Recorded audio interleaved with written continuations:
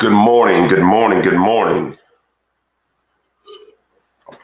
This is the day the Lord has made. We will rejoice and we will be glad in it. Father God, I thank you today for another chance, another opportunity to give you glory, give you honor, and give you praise. But Father God, you are the all-knowing, all-seeing God. Father God, I thank you today for a mind stayed on you shall be kept in perfect peace. Father God, I thank you today for the peace that surpasses all understanding. Father God, I thank you today that you guard our hearts and guard our minds. Father God, I thank you today for you are the lifter of our head. Lord, I thank you today that you got us in the right mind. You start us on our way. Father God, I thank you today for your words as those who thirst and hunger for righteousness shall be filled. As a deer pants for water, Father God, we pant for your presence. Oh, do we need thee? Where would we be without you? Father God, you are my all in all. Lord, I thank you today that you are the great I am. Lord, I thank you today that you are what we need when we need it. Lord, I thank you today as your words in Isaiah 26:3, for a mind stayed on you shall be kept in perfect peace. Father God, I thank you today for the peace that surpasses all understanding. Father God, I thank you today that you guard our hearts and guard our minds. Father God, I thank you today that we run to you from whence our help comes. We know that our help comes from the Lord.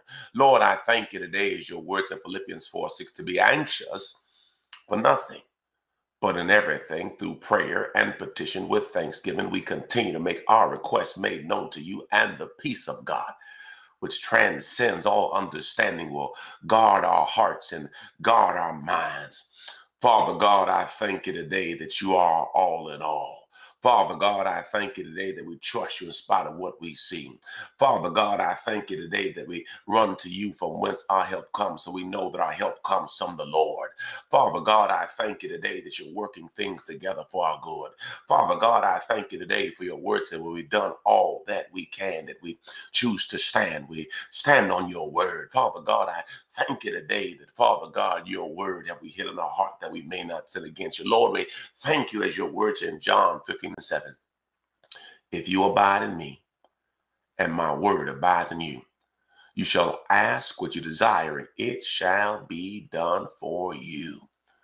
Lord, I thank you today as your words in John 1:1.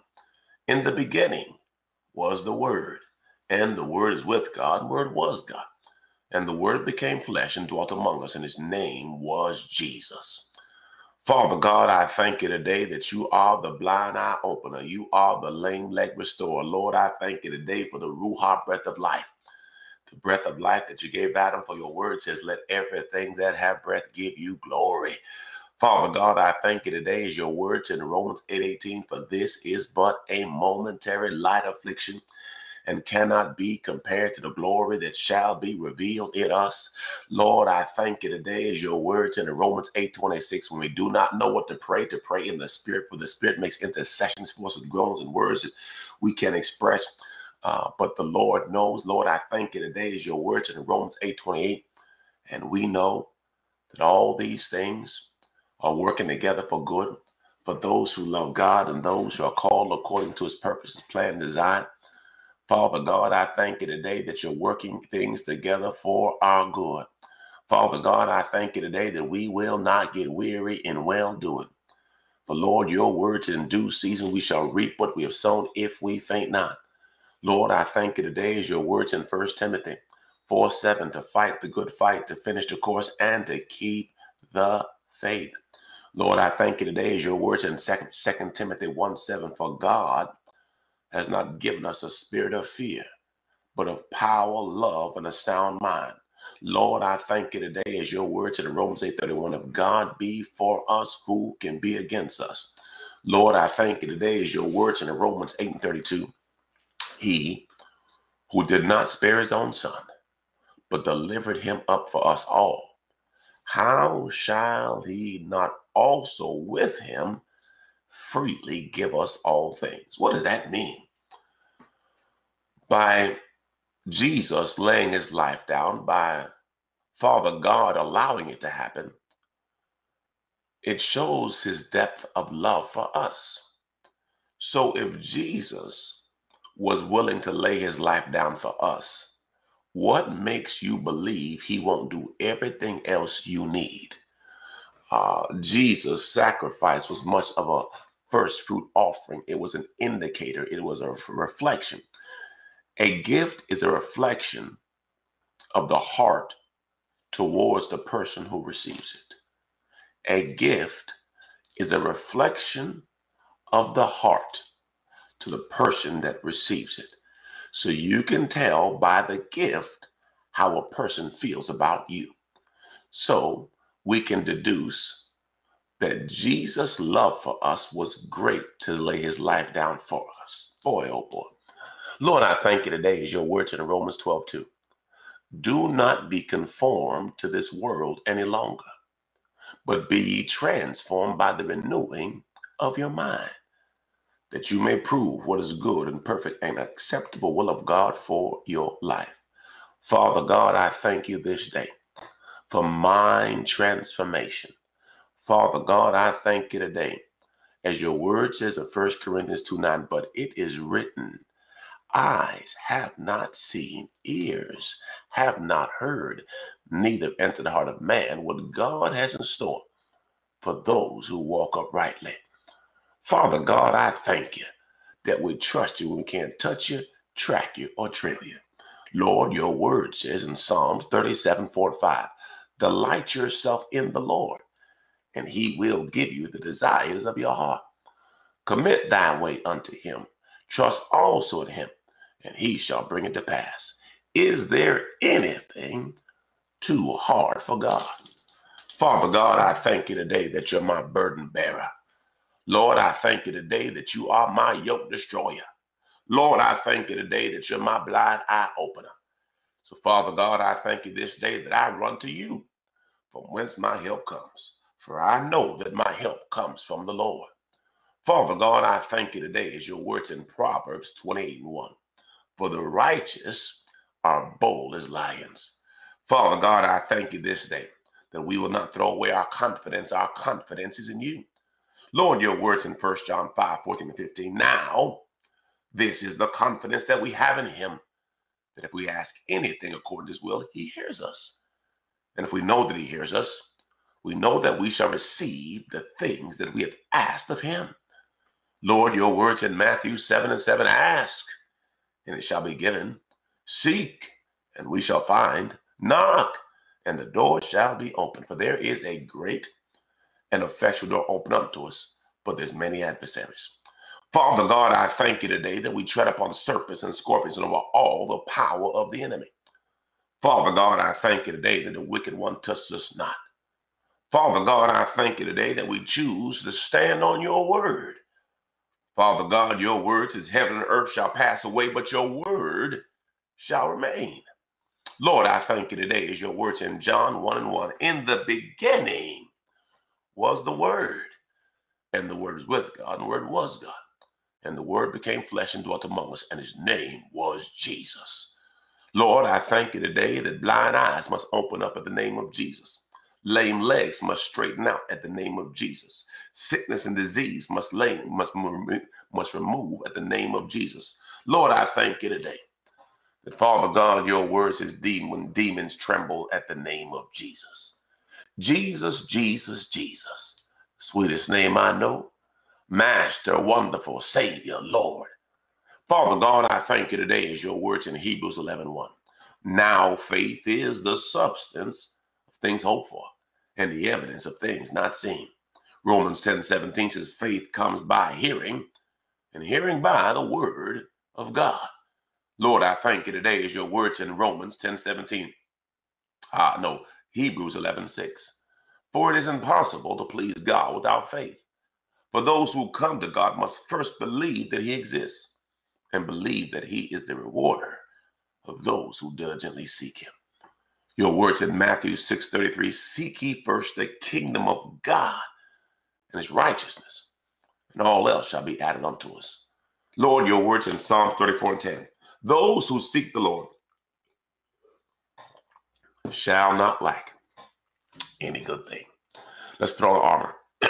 In the name of Jesus, we put on the whole armor of God, that we may stand against the wiles of the devil. For we wrestle not against flesh and blood, but against principalities, powers, rules of darkness world, and spiritual wickedness in high places.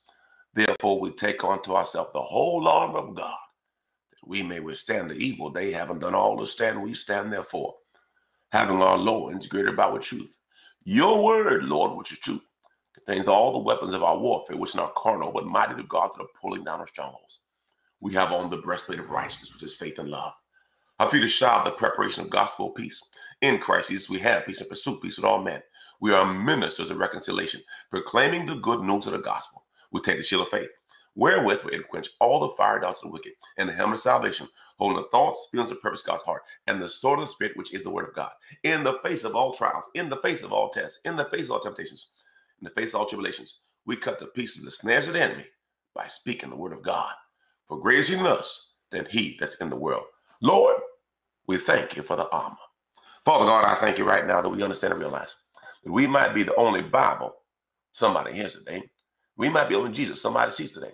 So Father God, I thank you that we will let our light so shine to us, all men and women, to you. The Lord's prayer is, our Father, who art in heaven, hallowed be thy name. Thy kingdom come, thy will be done on earth as it is in heaven. Make it personal. Lord, give me this day my daily bread, and forgive me my trespass, as I forgive those who trespass against me. And lead me, Father God, not into temptation, but deliver me, Father God, from the evil one. For thine is the kingdom, the power, and the glory, forever and ever. Amen. The prayer of Jabez said this: oh, that you would bless me indeed. Father God, I thank you today that we are blessed to be blessed. Enlarge our territory. Lord, I thank you today for the land, the building, the resources. Lord, I thank you today for the financial deliverers that you're raising up for such a time as this. Lord, I thank you for, Father God, all the things you're working together for our good. Lord, I thank you today for the hedge of protection you provide. Lord, I thank you today that we shall not cause pain by action, word, or deed, but let everything we do give you glory. Let it be praised for it and let it be honorable. Lord, I thank you today for travel mercy and travel grace, as we get in the highways, byways, planes, trains, and automobiles. Lord, I thank you today that we are a family of faith and not of tragedy. Right now, believers, I pray for my family. I want you to pray for your family. Lord, I thank you today for my wife, my rib, my good thing. Lord, I thank you for the blessing she is. I pray for my children, Jomo, Jemiah, and Josiah. Lord, I plead the blood of Jesus over their lives. Father God, I thank you this day that no weapon formed against them shall prosper. No weapon shall have intended in. For what the enemy's made for bad, Lord, I know you'll turn around for their good. Lord, I pray right now for my blood brothers, sisters, aunts, uncles, nieces, nephews, in-laws, covenant. I pray for the church again to serve love first. I pray for every soul you put in my care. I pray for our prayer partners near and far. I pray for the sick and the shut-in, the weak and the weary, the downtrodden, the hurt, the abused, the neglected, the backslided, the heathen. I pray for brothers and sisters behind bars, brothers and sisters being crucified for your name, brothers and sisters in the military harm's way. I pray for our leaders, local and national, give them wisdom to lead. I pray for our first responders, police officers, firefighters, and ambulance workers.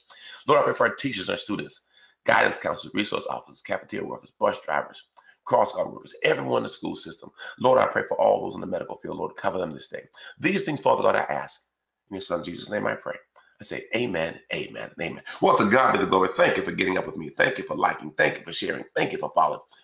If you have not subscribed to my YouTube page, go ahead and do that today. Jomo Prayer on YouTube or Facebook, Pastor Jomo, or Twitter, Dr. Jomo Cousins. Anyway, I love you. God bless you. God bless you.